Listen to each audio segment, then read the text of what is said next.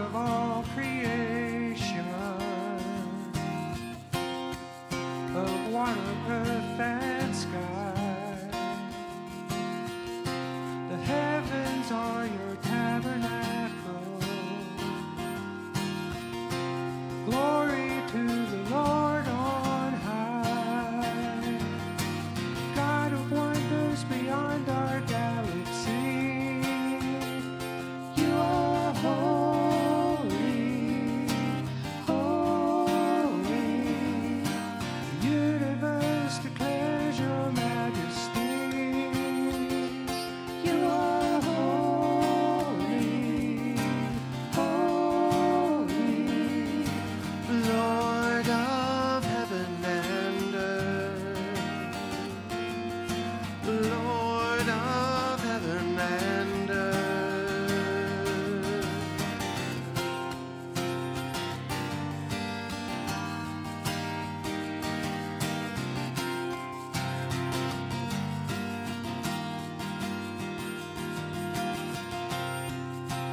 Early in the morning, I will celebrate the light. When I stumble in the darkness, I will call your name by night. God of wonders beyond our galaxy, you are holy, holy.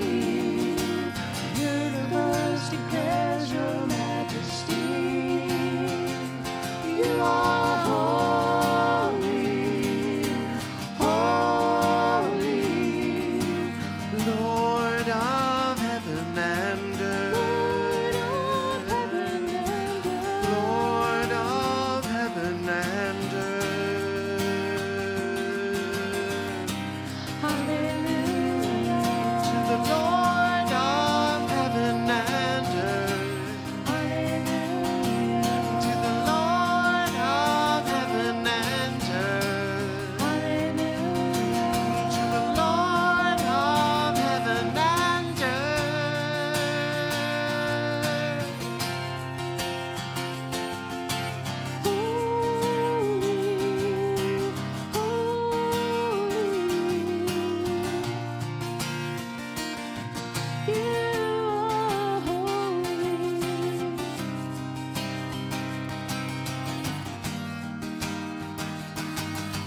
God of wonders beyond our galaxy, you are holy, holy. Precious Lord, reveal your heart to me. Father, hold me, hold me.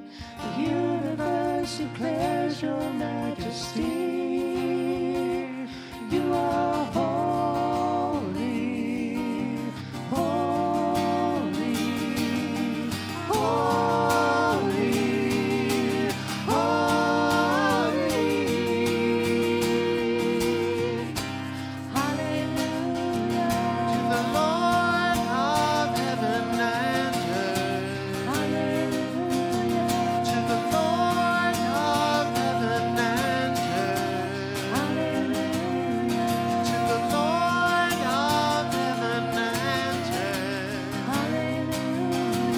to the Lord of heaven and earth. Let us pray. Father God, we come to you this morning with praise and thanksgiving. In this time of turmoil in our whole world, we thank you for your love, comfort, and support to our families and our church. Our gratitude lists are long, Father.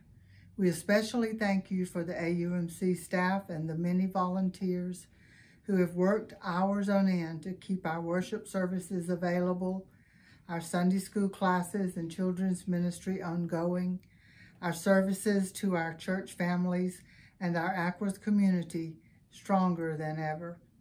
Many of us have been affected directly by this pandemic, with the loss of loved ones, illnesses, financial losses, education interruptions, and a sense of fear.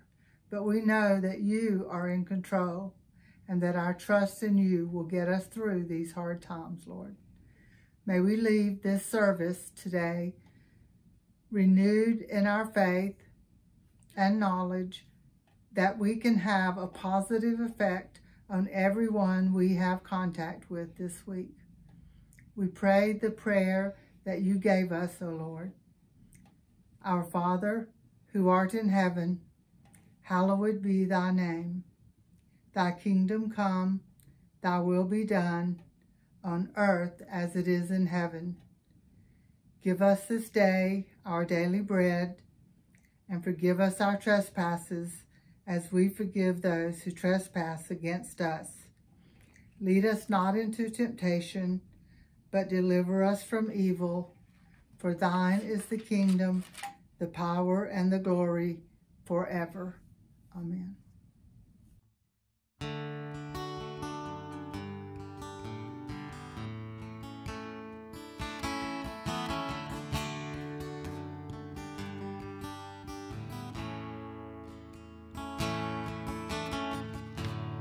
I'm forgiven because you were forsaken. I'm accepted. You were condemned. I'm alive and well. Your spirit is within me because you died and rose again. I'm forgiven because you were forsaken. I'm accepted. You were condemned. I'm alive and well. Your spirit is within me because you died and rose again.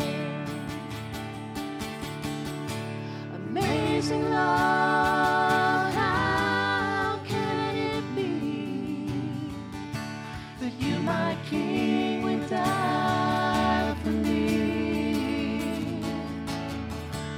Amazing love, I know it's true, and it's my joy to honor you in all I do.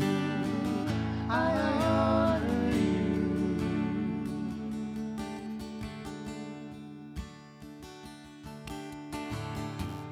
I'm forgiven because you were forsaken. I'm accepted. You were condemned. I'm alive and well. Your spirit is within me because you died and rose again. Amazing love, how can it be that you, my King, would die for me? Amazing love, I know it's true, and it's my joy to honor you in all I do. I honor you.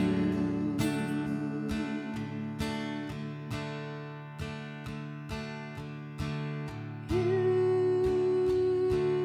are my King. You are my King. Jesus, you are my King. Jesus, you are my King. Amazing love, how can it be that you, my King, would die for me?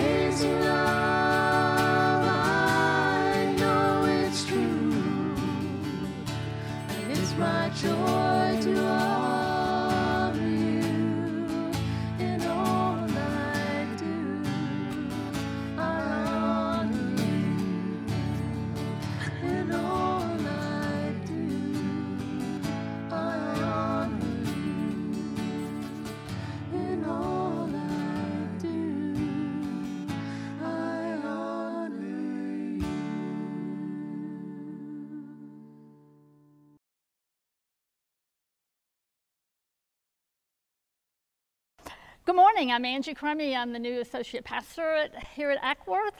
First of all, I want to thank you so much for the warm welcome last Sunday and all the cards and encouraging words. Gina and I are looking forward to serving here for a while with you. Our message today is from 1 Kings, and there's a question I want you to consider during the message. The question is, what are you doing here? What are you doing here? The passage is part of the story of Elijah. Let me give you a little history first before I read the text for today.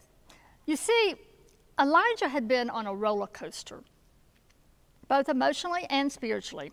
At Mount Carmel, Elijah had defeated the prophets of Baal. Israel had turned away from God and they had begun worshiping the pagan god Baal. So Elijah challenged the prophets of Baal to a contest to see who was the one true God. They were to take a bull, prepare it for sacrifice, and just except to add no fire. They were to call on Baal to add the fire. Boy, they put on a show. They danced around the altar, they shouted, they cut themselves. This went on all day. No fire. And in the evening, Elijah then built an altar of stones. He stacked up wood, and he went so far as soaking the wood. He prayed a simple prayer, and God responded and sent down fire, proving once and for all that Yahweh was the one true God. Then the Israelites killed the prophets, and Elijah was on a spiritual high. Well, after a bit, King Ahab told his wife Jezebel what had happened, and she vowed to have Elijah killed. So then Elijah was running for his life. Now he was at a spiritual low. For me, with those emotional roller coasters, as I'm sure you are as well, especially right now in these times, we feel really good about things, and then we listen to the news. Big mistake. So anyway, Elijah's running for his life. He finally finds a cave to hide in, and this is where the text begins today. 1 Kings 19, verses 9b to 13. The word of the Lord came to him. What are you doing here? He replied, I have been very zealous for the Lord God Almighty. The Israelites have rejected your covenant, torn down your altar, and put your prophets to death with the sword. I am the only one left, and now they are trying to kill me too. And the Lord said, Go out and stand on the mountain in the presence of the Lord, for the Lord is about to pass by. Then a great and powerful wind tore the mountains apart and shattered the rocks before the Lord, but the Lord was not in the wind. After the wind, there was an earthquake, but the Lord was not in the earthquake. After the earthquake came a fire, but the Lord was not in the fire. And after the fire came a gentle whisper. When Elijah heard it, he pulled his cloak over his face and went out and stood at the mouth of the cave. Then a voice said to him, What are you doing here, Elijah? Let us pray. Lord, as we listen to this message today, help us to consider this question. What are we doing here today? Why are we here? What are we to do in your kingdom? Lord, I pray that you will be in this message and your Spirit will speak to us today. In Jesus' name we pray. Amen. Okay. The first thing that God asked Elijah is, what are you doing here? You know, we read this for a minute and we're probably thinking, yeah, you know, Elijah, this is unbelievable.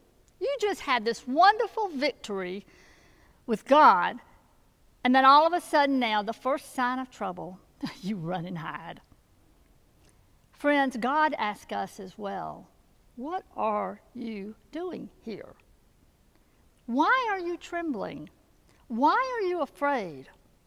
Haven't I proven that I am the mighty God? You know, this virus has been going on for over 6 months. We don't know how much longer it will be. We are like Elijah on an emotional roller coaster. People are being healed. They are working on a vaccine. Stock market goes up and it goes down again. But we're praising God because things may be beginning to look a little better. But then we begin to hear of other cases, people that we know. Some others are dying. We hear of outbreaks. And then, of course, there's more happening than COVID as well. There's racial tension. There are hurricanes and earthquakes and fires. And there are people with other illnesses. There's cancer and heart problems. We would like to just go hide in a cave. But God says, what are you doing? Why are you hiding? I have already done miraculous things, and I don't need you to hide. I need you to tell people about my love and grace. You see, Elijah was one hot mess, and so are we. Right now, we're at an all-time low in many ways. Probably much worse than we've been. If we're not, we certainly have been in some other times. We all understand how Elijah may have felt. You see, Elijah was in a very desperate condition. He was gripped by fear, and he was overwhelmed with depression. I can completely identify that. With that, I retired last June.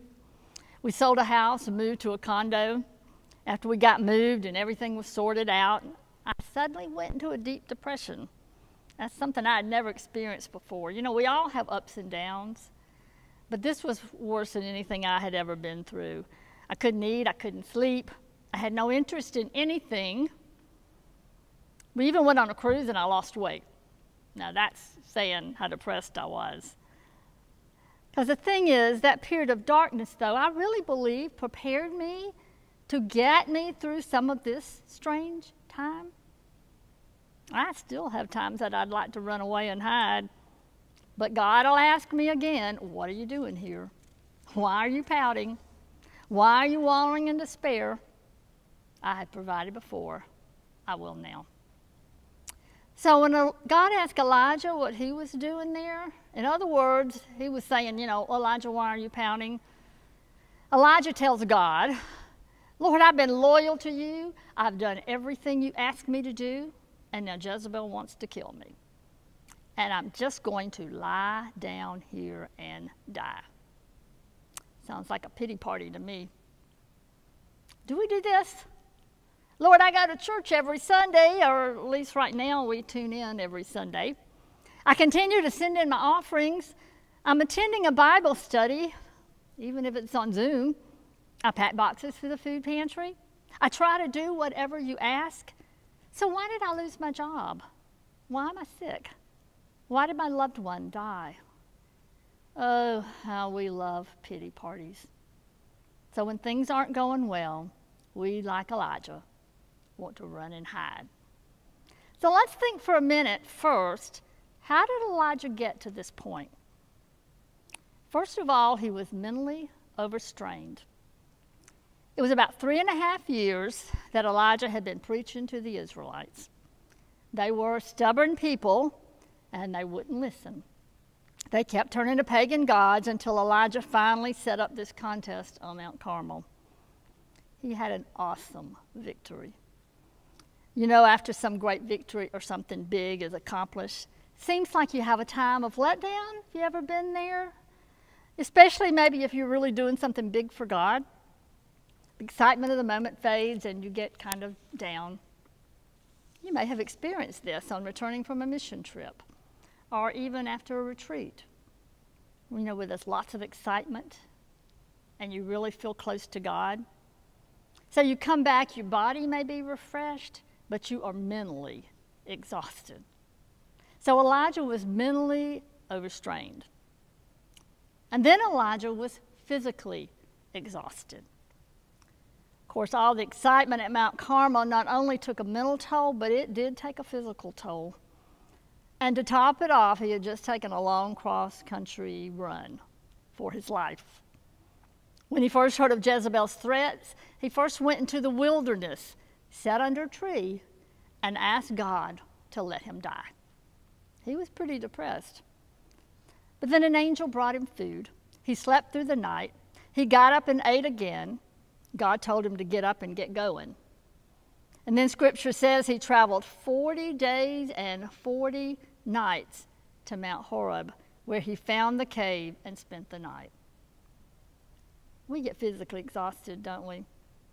You know, after my depression, I still wasn't sure what God intended for me after I'd spent these years in ministry. So I started getting involved in all kinds of stuff. I was in Bible studies, choir, handbells, Emmaus. In fact, at the beginning of COVID, I was beginning to get pretty stressed because I didn't know how I was going to get it all done. I was physically exhausted as well as mentally strained. It was strange when everything came to an abrupt halt. At first, I enjoyed that time of quiet and not having anything to do, but I think now in an effort to have some semblance of normal, again, we're overcrowding our calendars. We have a lineup of Zoom meetings. We spend hours on the phone trying to have some contact with others. There are webcasts and webinars and conference calls. Now that this pandemic has continued for 6 months, we are, again, overstrained mentally and exhausted physically. But then Elijah was also spiritually out of touch. Oh, sure, he had experienced a spiritual high at Mount Carmel. He should be praising God, but his circumstances changed. He feared for his life because Jezebel was threatening him. He forgot what God had just done. He forgot about God's almighty power. He took his eyes off the Lord and looked at his circumstances. This may be where a lot of us are right now. We may have experienced some God-filled moments in the past. Perhaps a loved one was healed of an illness or an addiction. Maybe ourselves, we were healed. Baptism and confirmation of our precious children is always a high and holy moment. Maybe a spouse came to know Jesus Christ, or our own salvation experience we remember. You name your moments of God's victories. I'm sure you have some. But now we struggle because some have lost jobs. Some may be worried about retirement. We may be distanced from our families and our close friends. We're ill, or we have loved ones who are ill or recently died. We began to look closer at our circumstances than at Jesus Christ. It's really easy now to be spiritually out of touch. Oh, sure, we watch church on our computer or our TV, or from a distance in our cars. Even when we begin to worship inside, we'll be socially distanced and wearing masks. It's not like it always has been. Worship is not the same. So it's easy to be spiritually out of touch. But this is the good news, my friends. God would not allow Elijah to remain in that state. And God will not allow us to remain in this state. Because first of all, God attended to the needs of his body. When Elijah was sulking under the bush and asked to die, that's when God sent an angel to give him food and water. He allowed him to have some time to rest, get a good night's sleep. And then when Elijah awoke, the angel provided him a good breakfast to have strength for his journey. You see, we can't combat our physical exhaustion without following those basic rules of health. Good and nourishing food. Now, granted, we have plenty of food right now, but nourishing is the key. Most of us turn to cookies and ice cream in a crisis. Well, maybe you don't, but I do. Thus, the COVID-15, the gaining the extra 15 pounds at least. But good, balanced meals give us strength for the journey. We need regular, sufficient sleep. It's amazing what a good night's sleep can do for physical exhaustion and mental exhaustion because we have more energy and we can think more clearly. After Elijah slept, his circumstances hadn't changed, but his attitude had. Oh, Jezebel was still chasing him and still threatening him, so he had to move on. He wasn't going to just lay down and die, though. He did move on. He got up, he ate a good breakfast, went on his journey. So he got his exercise. He needed fresh air and exercise. Elijah got plenty of that, in fact, because he did walk those 40 days and 40 nights. When COVID first hit, we were confined to our homes. We were encouraged to get out and get some fresh air and take a walk if we could avoid crowds. Exercise and sunshine actually help your immunity. And exercise also helps your attitude and fights depression. So physically exhausted, eat right, sleep well, and exercise. Now, I have a past of being a nurse, so there's my medical advice to you. Now, God also attended to the needs of his mind. When Elijah woke in the cave, God asked him this question: "What are you doing here, Elijah?" Elijah began to complain. He'd been loyal to God, he was frustrated with the people of God, and he was afraid because of Jezebel's threat. You see, God gave Elijah the chance to tell him what was wrong. God really doesn't mind hearing our complaints, even though he already knows what we're worried about. He doesn't even mind if we get angry with him. It's good for our mental status, actually, if we talk to God about what's bothering us. He wants us to acknowledge our feelings. So tell God that you're afraid, or you're angry, or you're frustrated.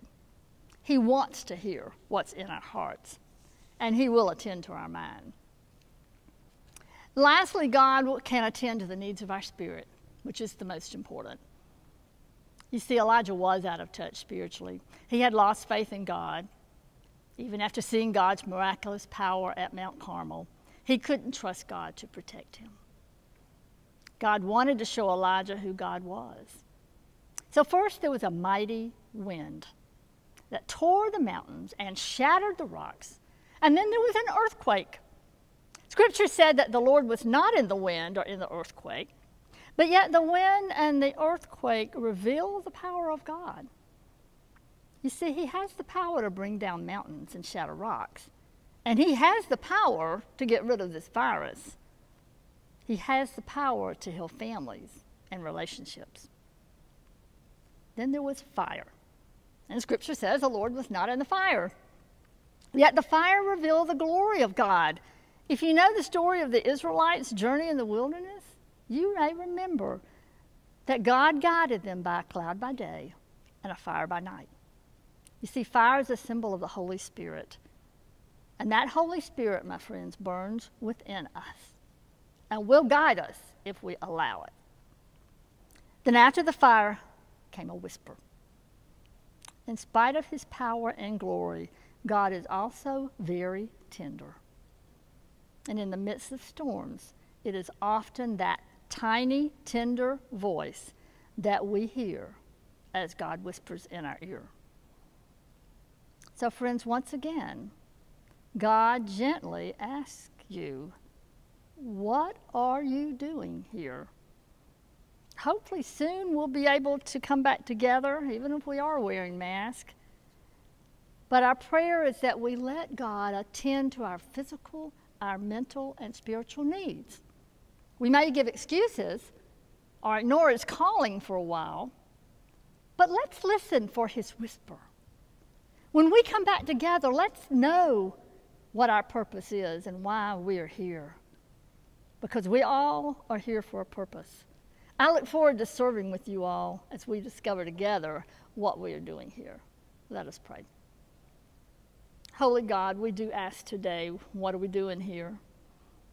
But Lord, we know that you have put us all here for a purpose, and that we're going through this time right now, and perhaps that we can learn what our purpose is. Help us, Lord, to listen for your gentle whisper as you guide us and direct us and lead us in what you'd have us do. In Jesus' name we pray. Amen. Thanks for worshiping with us. We're glad to have you this time. There's a lot going on here at Ackworth. We're going to have a song in just a moment. Do a song if you would like to give to our mission and ministries. There'll be instructions on the screen for that. Thank you so much.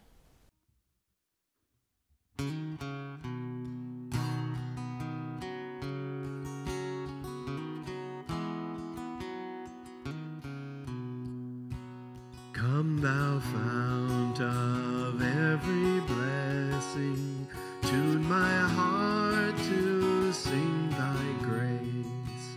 Streams of mercy never ceasing, call for songs of loudest praise. Teach me some melodious sonnet, sung by flaming tongues above. the mount I'm fixed upon it, mount of thy redeeming love.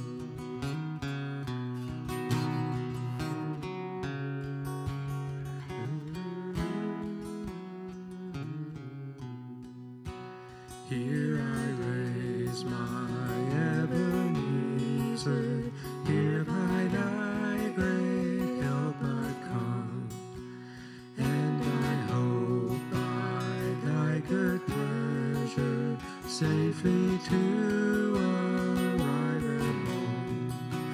Jesus sought me when a stranger, wandering from the fold of God. He to rescue me from danger interposed his precious blood. God of glory, voice of thunder, split the cedars, bring us under. All the shadows of your wings, they give us strength, you bring us peace.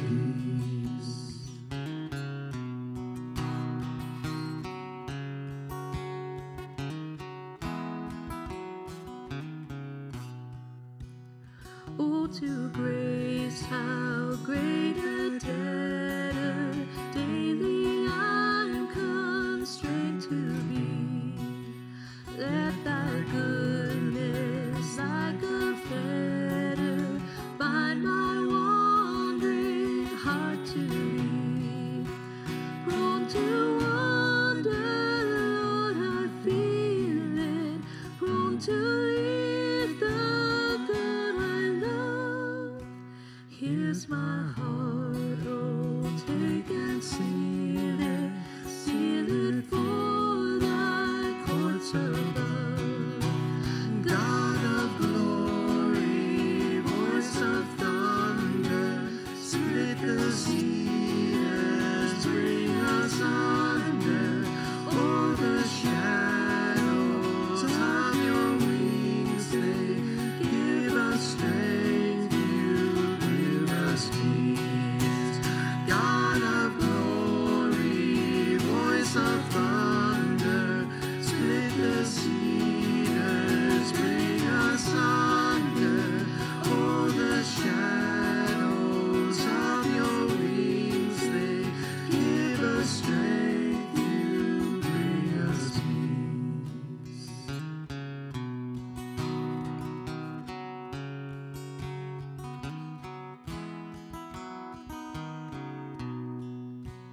Come thou fount of every blessing, tune my heart to sing thy grace. Hi, I hope you'll turn in next week. Again, thanks for being with us. And now, my friends, go and think about this week. What are you doing here? What is your purpose? We love you.